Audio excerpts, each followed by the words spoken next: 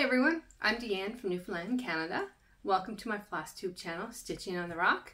I'm doing March Madness this month and this is video number 11. Hi everyone. Well, we had a touch of Sheila's brush overnight. I'll put up a picture that I took this morning so you can see. I haven't talked a whole lot about Newfoundland stuff in these March Madness videos, but today was a perfect day to bring up a little bit Sheila's brush, which is a weather lore term here in Newfoundland. Apparently it originated in Ireland, but they say that it's not used much in Ireland anymore, but we've stuck with it here. And I actually mentioned it last week.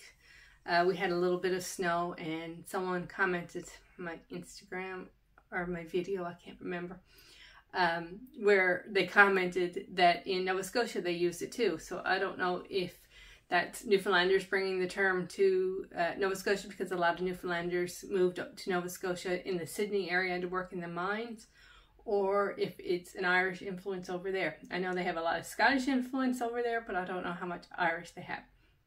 But Sheila's brush is what we call, I guess, the last big snowstorm of the year. Usually it's close to St. Patrick's Day.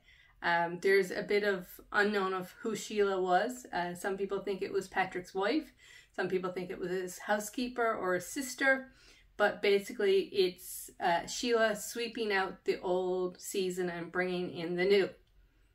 Now, spring is going to be a ways away, as you can tell by my picture here.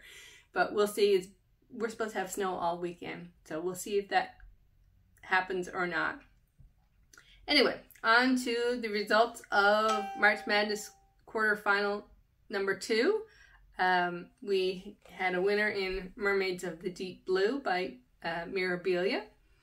And then for quarterfinal number 3, it was Sunflowers in Summer by Country Cottage Needleworks versus Circle of Friends by Mirabilia. So I will put up a picture of Sunflowers in Summer, what it's supposed to look like. Mine will not look anything like that because I discovered a mistake.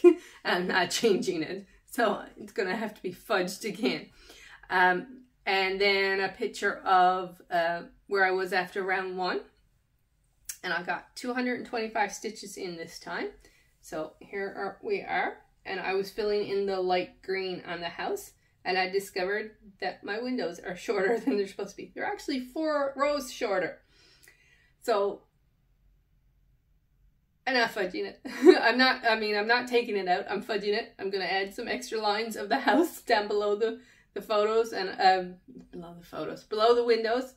And I will probably add an extra line after all the windows are done, or you know, down at the bottom where the flowers are. I'll make it work.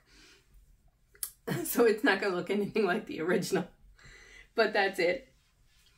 And then Circle of Friends, I'll put up a picture of the way it's supposed to look like when it's done. Hopefully it will look like it. And a picture of where I was after round 1. And here we are after round 2. Oops, let me fix it.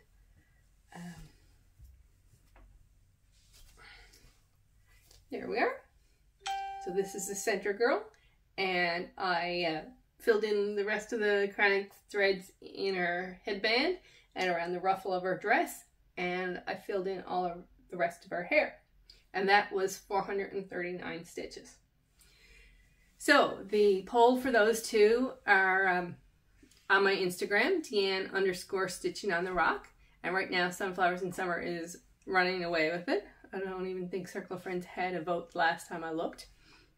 So you can go on there and vote for whichever one you want to see move on to the semifinals. And my next set of quarterfinals, and this is the last quarterfinals, it's going to be Fleur de Lis by Jeanette Douglas Designs against Little Things Sampler by Stitches Through the Years. So we'll see where they go, and I'll see you in a few days. Bye.